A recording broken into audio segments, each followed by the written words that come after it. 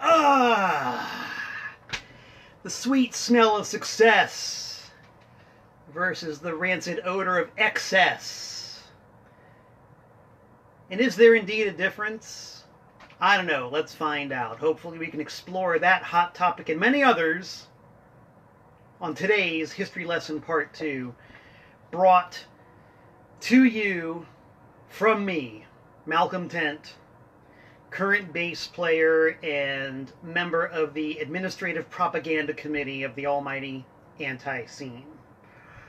Doing this every Friday. See, in these weird days, I don't even know what day of the week it is. I guess it's Sunday. Since I'm here live, it must be Sunday. So, in following the tradition of the unimpeachable president for life, Jeff Clayton, I'm doing my own series of live broadcasts here on the ANTiSEEN page, talking about the history of the band as I see it and I experienced it. I've known the group almost since day one, been involved with them in any number of enterprises ever since then, and found myself as their bass player now. Go figure. So, yeah. Once a week, I'm going to sit down and cover a certain era of the band and what my perspective and involvement was with it. And last week, I covered the years from 1984 to 1990, when I very first met the band in 1984, all the way up until the year 1990, when I had the first ANTiSEEN release on my record label, which is TPOS. The first record I released by them was the WXCI live radio broadcast. And that's where the story picks up. If you want to see the last week's story, it's definitely posted on the ANTiSEEN page where you are now. I'm also, I got it posted on my personal page. If you want to head on over there, you can see it there. It's archived on the internet. It's everywhere. So no need to go into an excessive, exhaustive recap on what I talked about last week. Excuse me. I just want to reach over to my monitor here because I'm streaming through my telephone onto my standalone computer. I want to see if I can get this live stream to where I can watch it on the ANTiSEEN page and see everybody's comments and everybody's reactions and questions or whatnot. So hang in there for just 1 second. I'm going to see if this thing is working.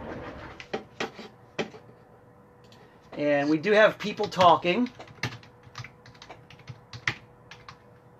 And people are reacting. And I promise I'm not going to do this anymore. Once I get established here on my computer, I'm going to devote all of my attention to you. So just hang on for 1 brief second. And I'm going to check and make sure it's still working. My phone says it's not connected. Is this thing connected or what? What's going on here?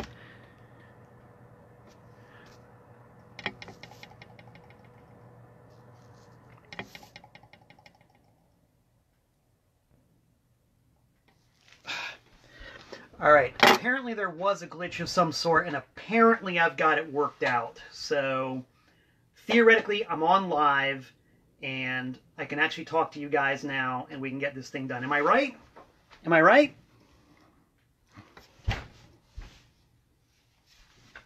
Alright, enough bullshit. Let's get on with it, shall we?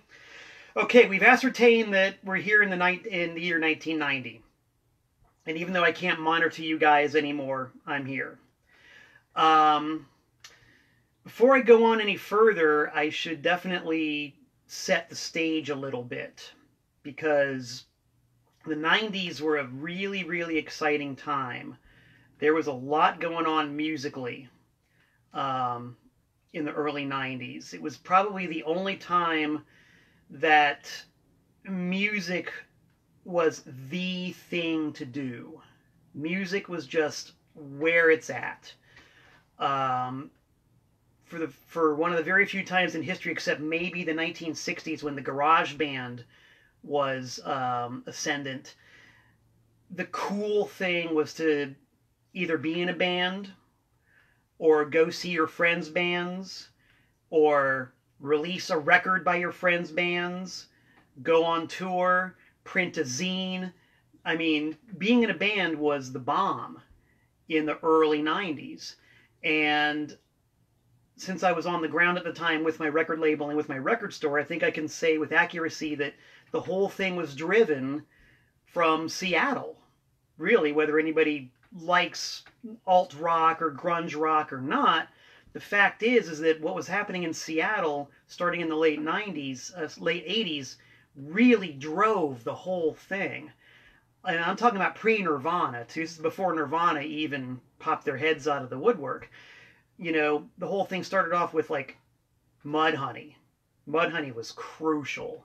The Melvins. Melvins were key. Even Soundgarden, Beat Happening, bands like that. There was a lot of really cool stuff coming out of Seattle starting around 1988-89. And it totally, of course, came to a head with Nirvana in 90 and especially 91.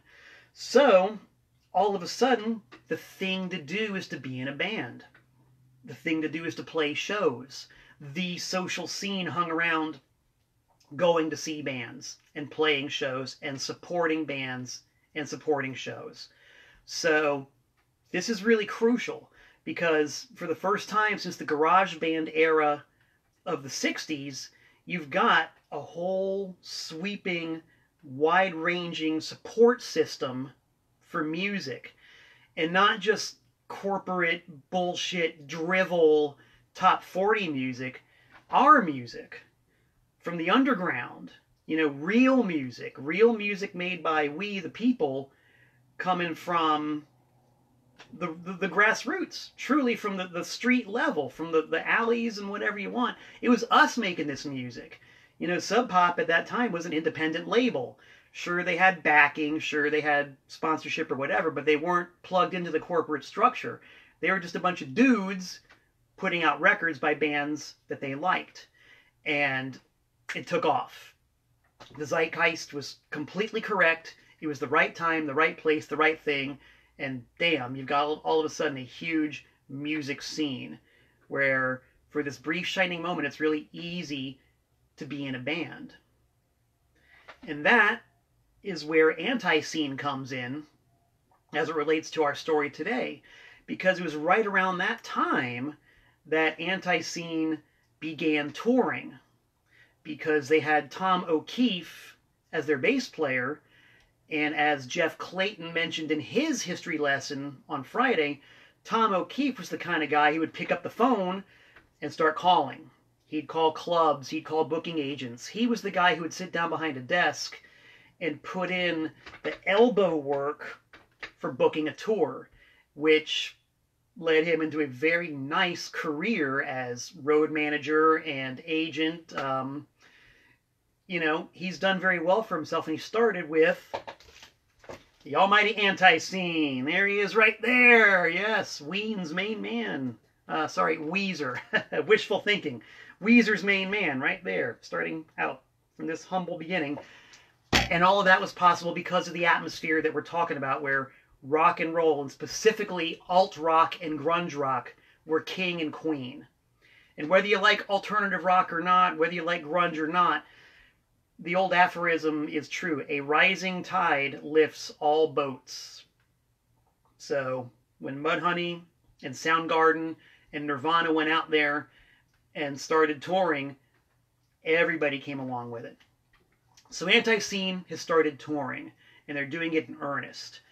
And I was looking at my old tape trade list here of all ANTiSEEN stuff I have.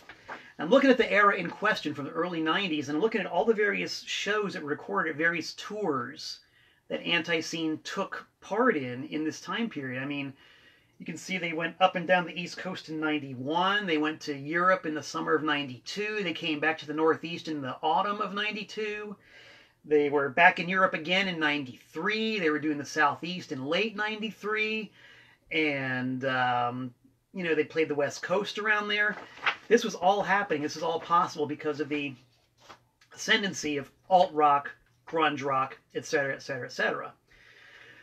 What was also really easy to do was to put out records.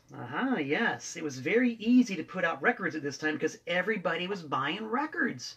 Bands were putting out records. Guys like myself were putting out records.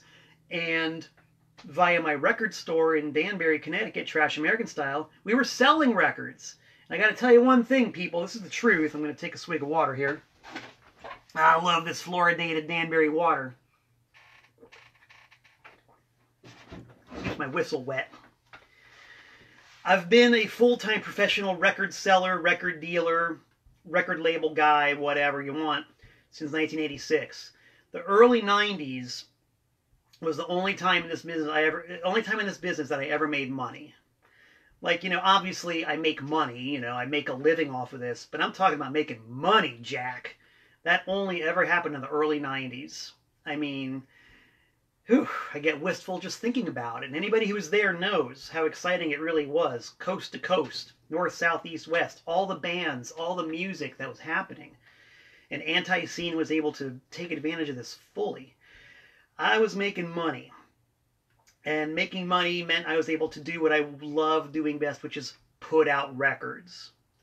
And that coincided very neatly with Jeff Clayton's desire to put out records. In my experience, I think that Jeff Clayton is at least as fiendish about releasing records as I am. And I think that's one reason why we get along so well. We love releasing records. So, Clayton and I were in regular contact since 1984 when I first saw ANTiSEEN and had my brain blown into shards of shrapnel by their brand of Destructo Rock. And I'd gone to see them any number of times I possibly could. The statistic was I saw ANTiSEEN 19 times over the years before I became a member. Friends with the guys, always talking.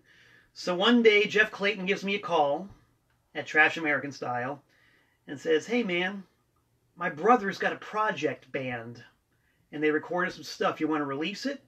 I said, "Yeah." I mean, no hesitation whatsoever. "Yeah, I want to release it." It's let's get the year right here. It's mid-1991. Alt-rock, grunge rock is really taking off. And all of us are hanging along for the ride and making hay while the sun shines. So I'm like, "What is it?" He says it's a band called Rawhead. And they want to release a record. Voila! Rawhead. Featuring future ANTiSEEN drummer Greg Clayton and a couple of other dudes doing what was, at the time, I'm pretty sure this was the very first G.G. Allin tribute record. And it really wasn't a tribute record because G.G. was still very much alive. But he had been jailed. He was in jail for the first time. So this was very much an effort to support G.G. and keep his name out there and keep his music out there and get the message out. Free G.G. So that's kind of a bit of a groundbreaker, I think. The efforts of Greg Clayton, facilitated by Jeff Clayton and his cohorts. This is a pretty cool record. It even has you can't really see it from here, I don't think, but it's got a note from G.G. himself written from prison. I'll read it to you. Note from G.G. Allin. "I am now in prison because of who I am and what I stand for. But we must continue to spread the disease. We must." God, his handwriting was terrible. "We must build more access for the mission. This band has dedicated this record to the cause. Signed, G.G. Allin." 1991, kids. This record came out in June of 1991. And there's Greg Clayton himself letting the colors fly. And so this was the first of a flurry of releases that were related to ANTiSEEN that I was able to do in full cahoots with them in the early 90s because the time was right. It was totally possible to take a one-off recording project like Rawhead, press 500 copies, and sell them because the market was there. And that's all we made. We made 500 of these. I know Rawhead never toured. I doubt that they ever played live, but they did a record. It's here, and they paid tribute to the man himself. And this is a really neat part of G.G. Allin and ANTiSEEN history and lore. Because while ANTiSEEN were out touring literally all over the world, they had the side projects going to keep the home fires stoked while they were out on the road. And just a bit of a note, regarding what this little sticker is, if you guys can see it. And I'm going to call a brief timeout because on my computer, I can't monitor anything. It's not letting me see the live stream. So I have to go look at the phone for 1 second to make sure I'm still on here and I'm not just talking to a dead phone. Hang on 1 second. I'm still there. What a lovely feeling. Okay. The fun of releasing records is to make special editions. Usually it's colored vinyl or maybe a limited sleeve or something like that. For a one-time pressing of 500, I couldn't afford to do colored vinyl, even with the great revenue stream that there was from alternative rock. Colored vinyl was pretty expensive. But I did make, I hope you guys can see this, a first day of issue cover. Now, a little well-known fact, or I should say a little-known fact about Malcolm Tent, is that besides being a fanatical record collector, I'm also a big-time coin collector and a bit of a stamp collector as well. So anybody out there who's a philatelist and collects stamps knows what a first day of issue cover is. What I did was I made a stamp, it says first day of issue, stuck it to the cover, postmarked it with a TPOS stamp, if you can see it, cancellation, and let that be the limited edition version of the Rawhead record. I think I made 20 or 30 of those. Not too sure about that. So Greg Clayton, if you're out there, Rawhead reunion time. It's got to happen. And I've got a brother band for it called Bloody Bones. I think we should do it. Split 7-inch. The time is right. All right. June of 91. Now let's see where ANTiSEEN was in June of 91. June of 91, they were just about to kick off another Northeastern tour because I see they played New Haven, Connecticut in 91 at the Rock Bar. Oh, no, actually it was a place... Here's an interesting thing. ANTiSEEN played a place called The Moon in New Haven, Connecticut in July of 91 with my band called the Bunny Brains. And it was a wild-ass show. ANTiSEEN wasn't doing the complete and utter destructo rock anymore. There were no more smoke bombs. There wasn't too much smashing anymore. Not really much in the way of bloody mannequin heads. But there definitely was blood. There definitely was a huge ANTiSEEN banner behind the stage, which looked good. Not many bands did that. And there was just the attack, man. The ANTiSEEN attack. And the lineup was, of course, Jeff Clayton, Joe Young, Tom O'Keefe, and I'm pretty sure that, yeah, Steve Sadler was in the band at this point. Doug Throgmorton was out. Steve Sadler was in. So you've got Clayton, Young, O'Keefe, and Sadler bringing their version of destructo rock to a venue called the Moon in New Haven in July of 91. 6 weeks later, Nirvana played the Moon in New Haven. And I think that's really important because that shows you that ANTiSEEN and Nirvana, at least for a very short period of time, were on the same circuit. They were playing the same clubs. They were making the same rounds. They were touring the same route. And it really makes you wonder, you know, I mean, what if ANTiSEEN ended up getting that sort of corporate management? I mean, I tend to think that they wouldn't have gone that route anyway. I can't really even imagine that. But it's a what if, you know, it's just one of those historical what ifs. What if, you know? What if Sub Pop had released more than one record by ANTiSEEN and decided to take that ball and run with it? It's quite a thought, isn't it? Really interesting. But that just goes to show you how interesting things were in the early 90s, you know? You didn't have necessarily ANTiSEEN and Nirvana and Soundgarden and Mudhoney, you know, all playing together at the same time, but they were in the soup at the same time, at the same place, doing more or less the same thing. And when ANTiSEEN played at the Moon in New Haven in July of 91, it was a wild show. It was totally nuts. Lots of booze, lots of debauchery, all night hanging out. They killed it. My band, the Bunny Brains, killed it. We all got along fine. It was great. It was a lot of fun. Todd Goss was the sound man, and I need to give a special prop out to Todd Goss, who is still involved in the band actively to this day. Todd Goss was the touring sound man with ANTiSEEN, and the dude was right on the money. You knew that whenever you went to go see ANTiSEEN at that time period with Todd Goss behind the board, it was going to sound good. Todd really knew what he was doing. And that also shows you just what things were possible in the early 90s, because there was enough of a market and enough support for bands like ANTiSEEN to go out on tour, and they could bring a sound man or a merch guy or a roadie. It was possible to support this kind of infrastructure. We still do it that way to this very day, but back then that was still a little bit unusual. Not every band did that. ANTiSEEN always did that. ANTiSEEN always had that level of professionalism and can-do attitude, which always impressed me, you know, as a fan and observer. Always blew me away when we would come to town. It was a complete package. Really liked that.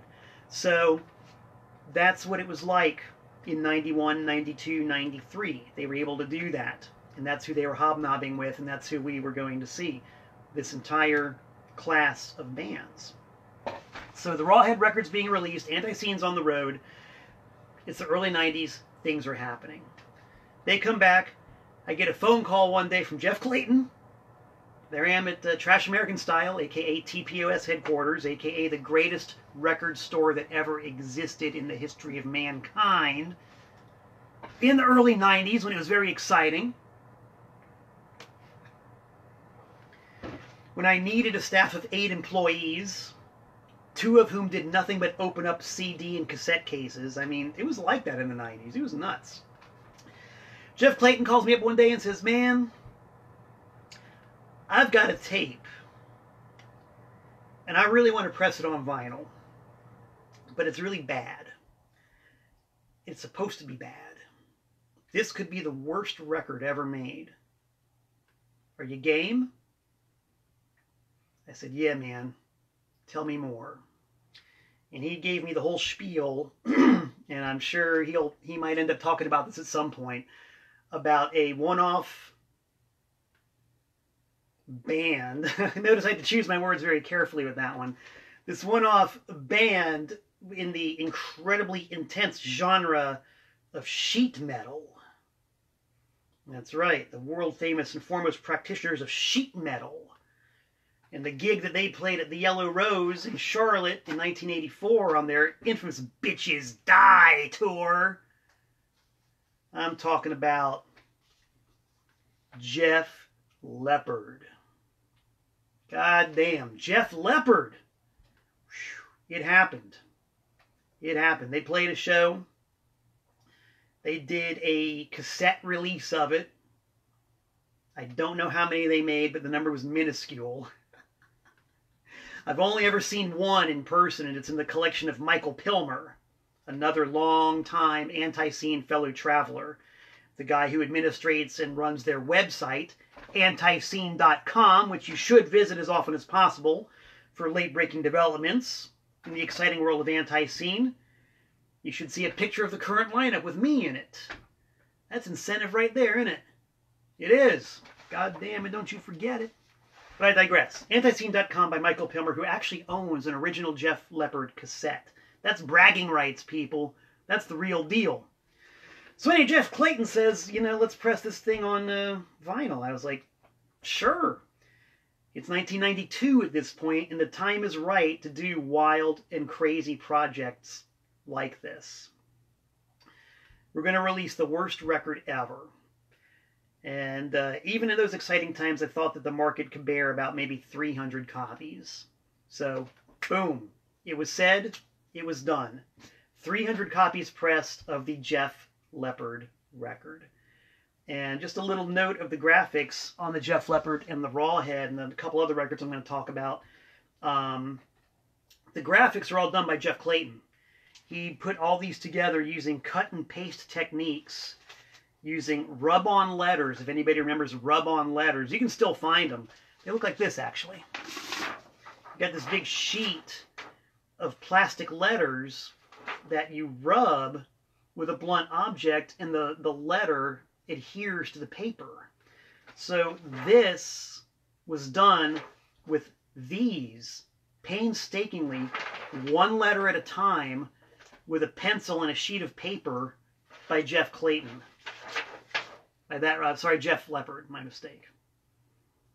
That's the way it was done, man. Everything was cut out with scissors and drawn with pen and ink and rubbed on with letters. Man, it was a pain to put out a record back then. But when the product was something as cool as Rawhead or Def Leppard, very well worth it. Very, very, very well worth it. So we pressed 300 copies of the Def Leppard record. And even in those days, there really weren't that many people who wanted to buy the worst record ever. So at one point, I got really tired of looking at unsold Def Leppard records. And I threw down the gauntlet. I issued an ultimatum. I placed an ad in Maximum Rock and Roll, which I talked about at length in my last broadcast, and which Jeff talked about in his last broadcast, saying, if y'all don't buy any of these Def Leppard records, I'm going to destroy all unsold copies as of March 1st, 1996, I believe. So you better buy them now, because they're going to cease to exist. I will be at war with all unsold copies after March 1st, 1986. So buy them now. And sure enough, people bought a whole bunch of them. Sales were pretty good. People were buying like 2 or 3 of them. But I was still left with a pretty fair number of unsold copies. I think, see, I wasn't keeping track of things back then the way I do now. I think I had about 100 or so unsold copies. I'm ballparking it.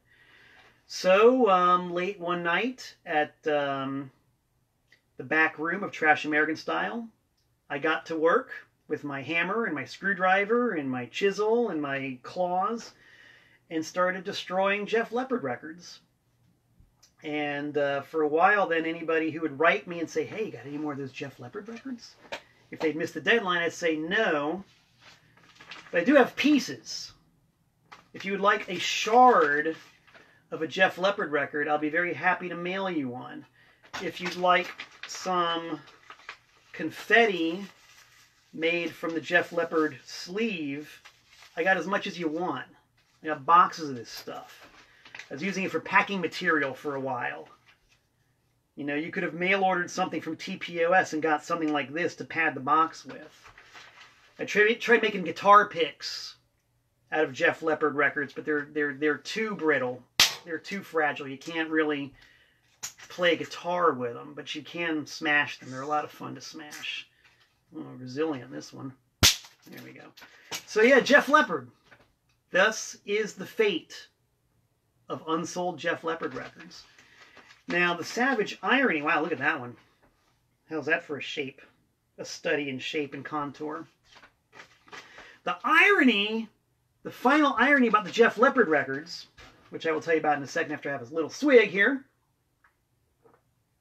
And I'm also going to duck over here just for a second to comment, see what the comments are looking like on the video. Okay, it's coming through. That's good.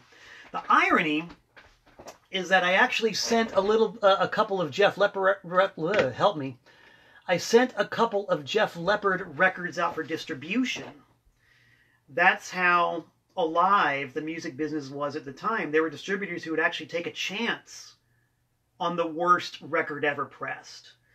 They apparently didn't sell too many either, because after I had the smashing party of unsold Def Leppard records, like months later, I got a box of returned merchandise from a distributor who, you know, just had some unsold stuff left. And lo and behold, there were about 10 copies of the Def Leppard record in there. So I was kind of on the horns of a dilemma. It's like, well, do I smash these?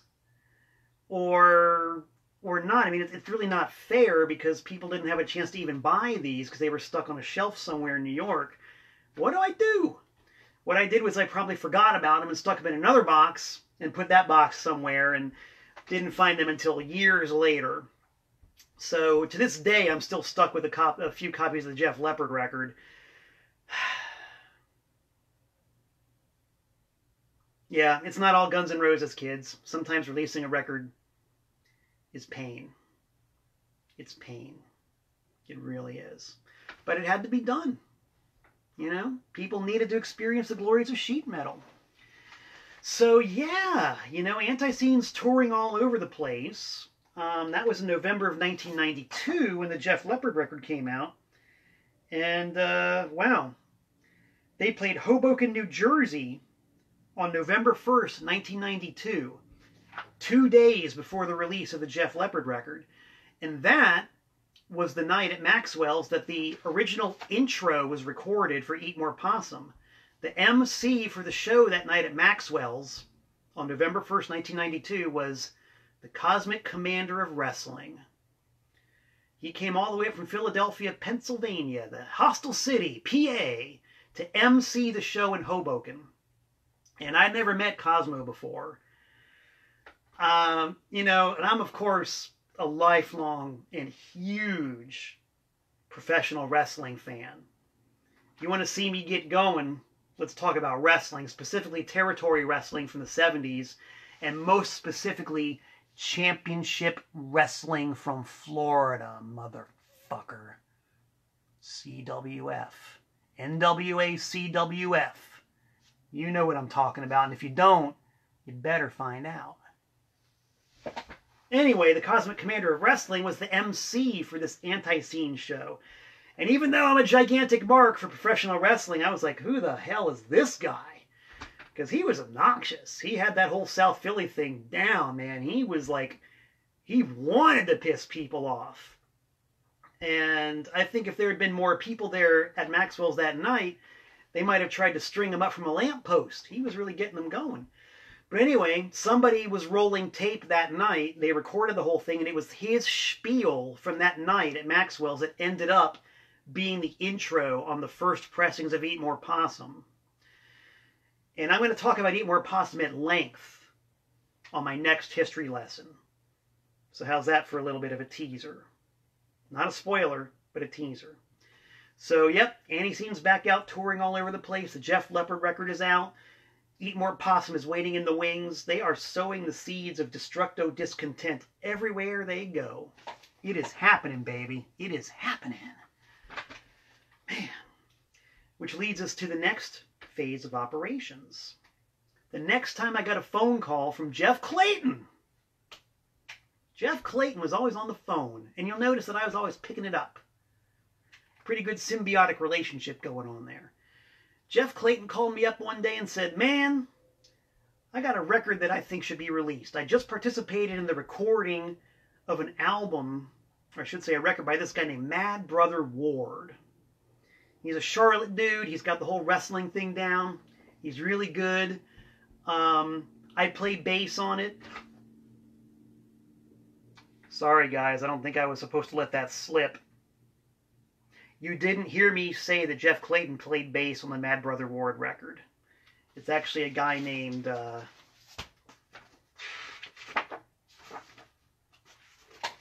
it's a guy named Leach. Leach. It was Leach. Just expunge my previous comments, okay? So he called me up and said, yeah, man, I got this guy, Mad Brother Ward. We recorded a record. It's really good. Greg plays drums on it. You want to put it out? I said, yes! Yes, it's the 90s. I'm swimming in money. Swimming in it. I'm drowning in it. I don't know what to do. I got to do something to spend all this money I'm making. Let's put out a Mad Brother Ward record. I never heard of the guy. Who cares? Let's do it. You say it's good? It's good. You didn't play bass on it? All the better. Let's make it happen. Your brother's on it? Dude, Clayton rhythm section? We're going to make it happen.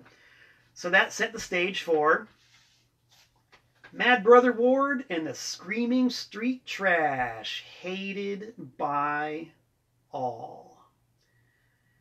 And you can see where the web of interconnections comes into play, and you're seeing just how spread out the ANTiSEEN family really is. And Jeff talked about this in his last broadcast, maybe even the one before that, that ANTiSEEN functions best as a family, as a circle, as a bunch of people who know and understand each other, as people who are on the same page with each other. And this is evidence, if not downright proof. Mad Brother Ward, who you all know, look at him right there. Look at that fine-looking heel with the championship belt. Mad Brother Ward, the current guitar player for the almighty ANTiSEEN, and Greg Clayton, past drummer, and if the occasion calls for it, could still be drummer of ANTiSEEN, depending on the project or the circumstance. So you've got half of various versions of ANTiSEEN right there on this Mad Brother Ward and the Screaming Street Trash record. This is a damn good record, man. I like this record an awful lot. I like them all. I like this one too. So we released this one. This came out on January 21st of 1993. Grunge rock and alt rock haven't even peaked yet. This record we did 500 of, and it sold pretty quickly. People really popped for this one. This is a really good record. Lots of professional wrestling themology on this one. The aforementioned first day of issue stamp, for all you stamp collectors out there, keeping the science of philately alive and well. That's right there. Black vinyl. Awesome. Kicks ass. And that coincides with ANTiSEEN in January of 93, I guess getting ready to go to Europe. I don't have a date for their European tour, but they had gotten back from the Northeast and were definitely gearing up to go to Europe.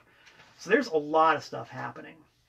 I'm going to mention, too, this is kind of a teaser also, when I was down in Charlotte for ANTiSEEN duty, I was visiting Mad Brother Ward, and he said that he had all of these on hand. Unused sleeves for the Mad Brother Ward and the Screaming Street Trash 7-inch. Lots of unused sleeves. Because, you know, getting back to what I was saying before, when you did these kinds of things back in the day, everything was done by hand. It was either hand-drawn, everything was cut to form and pasted. And when you went to the print shop, they would run them off, and there was, you know, usually an overrun of some sort. And they had a great big overrun on these. So Mad Brother Ward saved all the sleeves, and he said, man, I don't know what to do with these things. You want them? The wheels began to turn. The craven look came into my eye, and I said, Mad Brother Ward, I got an idea. I think I know what we can do with these unused sleeves. These original 1993 bona fide old school sleeves. I have an idea of something that we can use to fill these with. And he said, all right, if you really wanna. I said, I really wanna. So keep an eye open, kids. Something is going to be happening with these unused original Mad Brother Ward and the Screaming Street Trash Hated by All record sleeves. There's not going to be very many of them, and it's going to be really cool. You heard it here first. So time marches on. It's still 1993. And alt-rock and alternative rock and grunge rock are still very much alive. And ANTiSEEN is riding the crest of the wave. They're having records put out by Sub Pop. They're having records put out by Amphetamine Reptile. They're having records put out by Ajax. They're having records put out by Steel Cage. The time is right. There was a flood of ANTiSEEN releases in the 90s. All killer, no filler. Great stuff. And it was time for TPOS to re-enter the vinyl fray with ANTiSEEN and to take their, that's my, rightful place in the pantheon of ANTiSEEN early 90s releases. Got the phone call from Jeff Clayton. Man, this is becoming a recurring theme, isn't it? I gotta lube up a little bit here.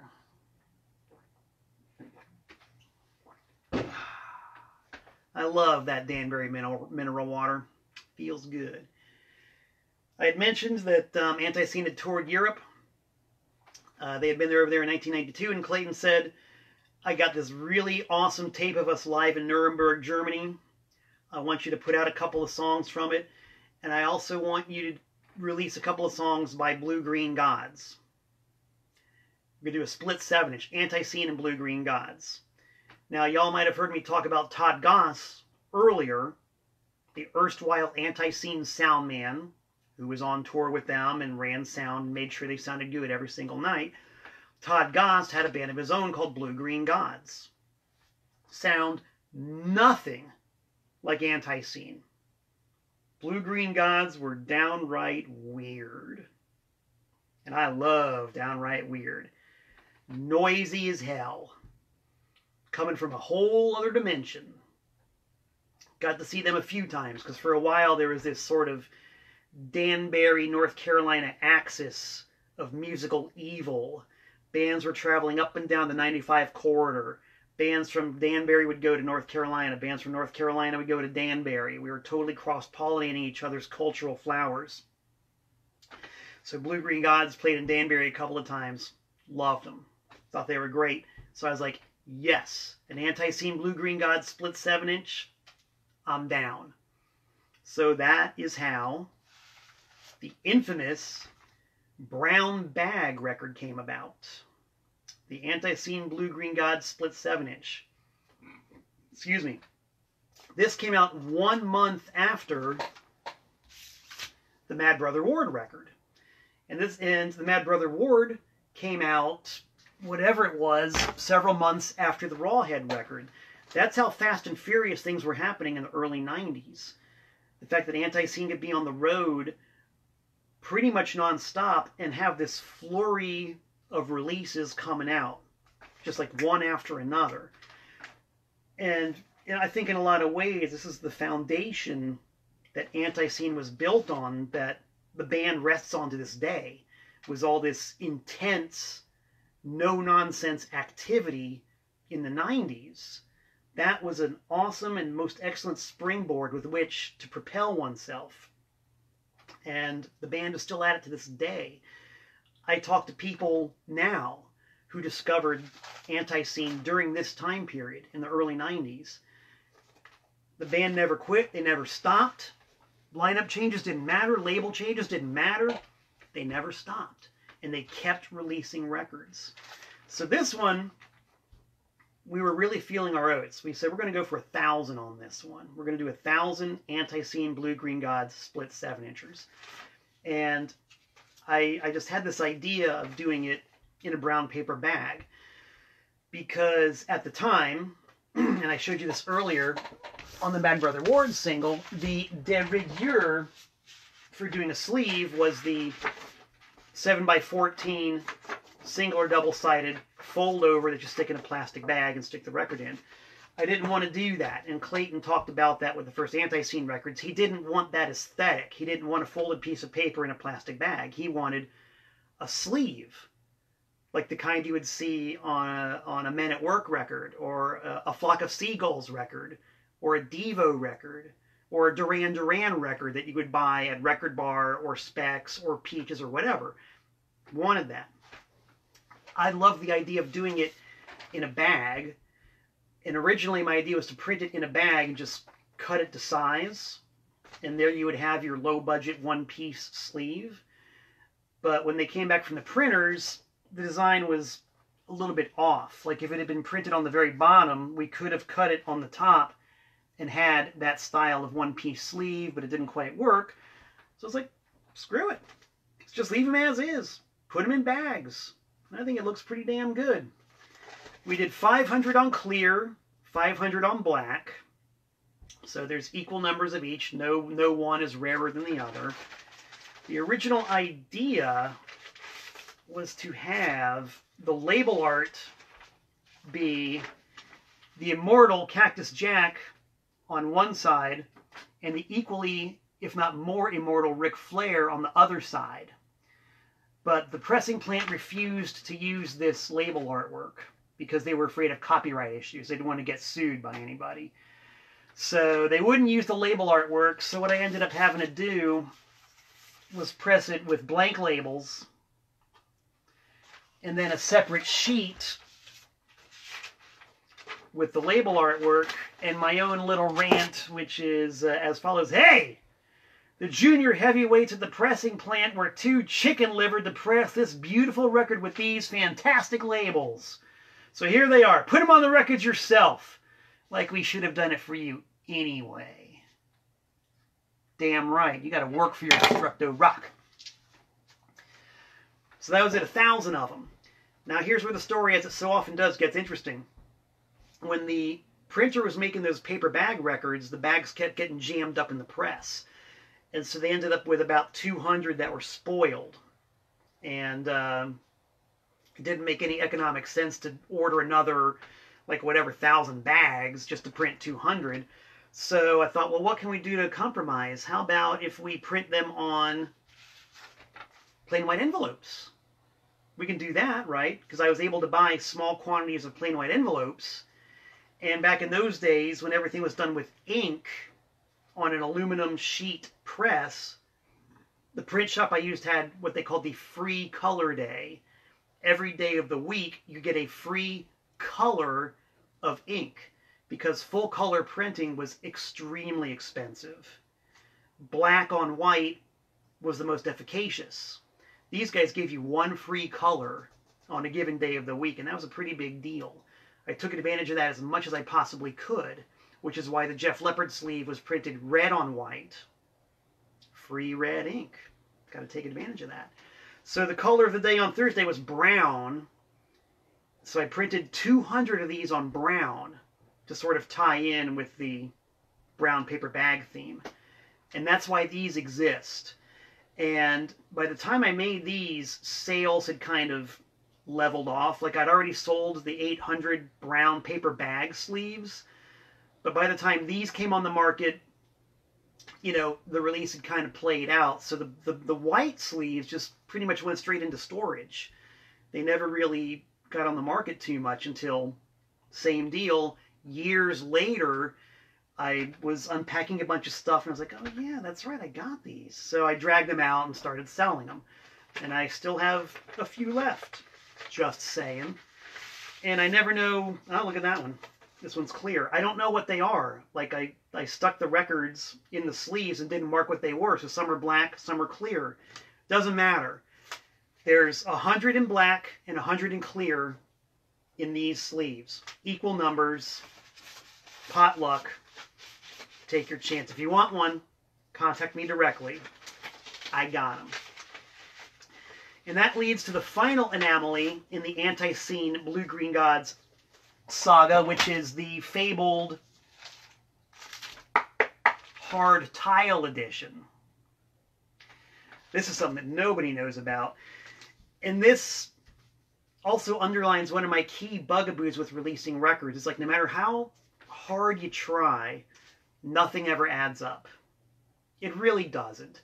Like, you go to the pressing plant, you say you want 1,000, they'll either send you 980 or they'll send you 1,020.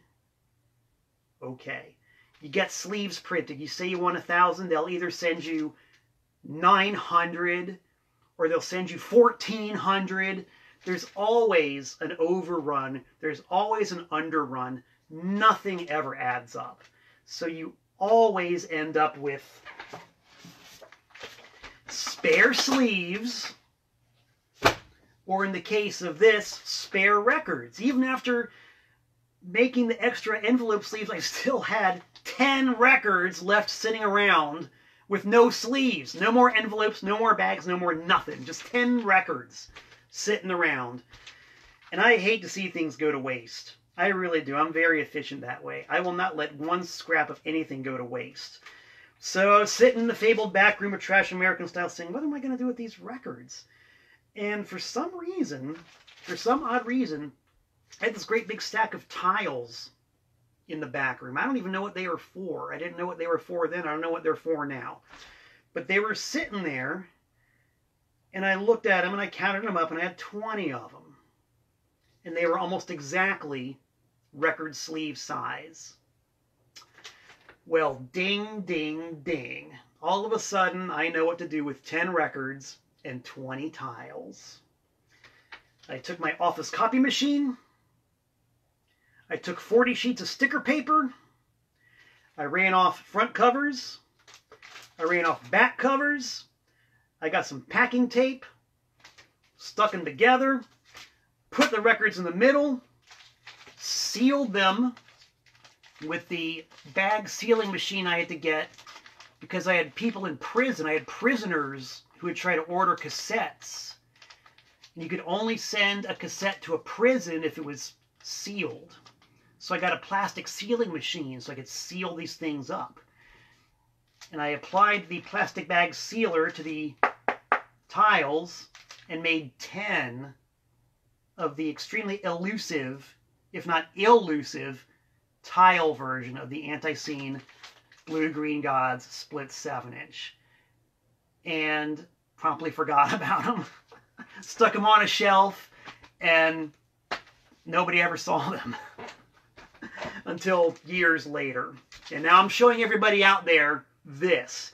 So John Adam and all you John Adams out there, yearn for this, why don't you? And when that record came out in February of '93, I see right around the ANTiSEEN were playing Atlanta, Georgia, which means they were either playing spot shows or doing a tour of the Southeast. And it was still exciting, and it was still happening. Yeah, 19 times. And I saw them 5 times at least during that era. Always a fan. Always. Would go out of my way to see ANTiSEEN. Even to Hoboken, New Jersey. Well worth it every time. And that, my friends, brings us to the almost conclusion of this week's history lesson. We've gone up to 1993. Next week, we're going to talk about Eat More Possum and the Carolina Shit Kickers. 2 releases which merit an entire history lesson of their own. But before I sign off, I want to, as always, well, I'll get to that in a second. I want to do my usual 2 plugs at the end. 2 plugs. Plug number 1 relates to the fact that ANTiSEEN are very much alive, very well. We hope you guys are too. We've got a lot of action planned for the immediate future once situation gets to be a little bit less weird. We're going to be out there playing. We want to play everywhere. And I want to reiterate that we are very into, to use the current parlance, crowdsourcing our gigs. Yes, we love booking agents. Yes, we love clubs. But we want to work with you, the fan and the self-starter, the bootstrapper. We want to work directly with you. If you want ANTiSEEN to play in your local venue, VFW hall, living room, whatever, we'll entertain the notion. All you got to do is reach out and contact us. I'm on the booking committee. Reach out to ANTiSEEN via the ANTiSEEN Facebook page, or me personally if you want that special thrill of talking to Malcolm 10 online, and we'll talk. As I said before, and I'll say again, ANTiSEEN is not a cheap date. We do need money. We need money to play, but we give value for money, and it's quite possible that we might be more affordable than you think we are. So reach out and touch ANTiSEEN with an offer to play, because we want to do it. We want to play for you people. We want to do it as much as we possibly can, wherever we possibly can. Australia, let's do it. New Zealand, come on, get us on board, make it happen. Let's go back to Japan. Let's go to Europe. Put some good offers on the table. Mind you, I said good offers, and we will entertain them. All right? That's that. The second plug,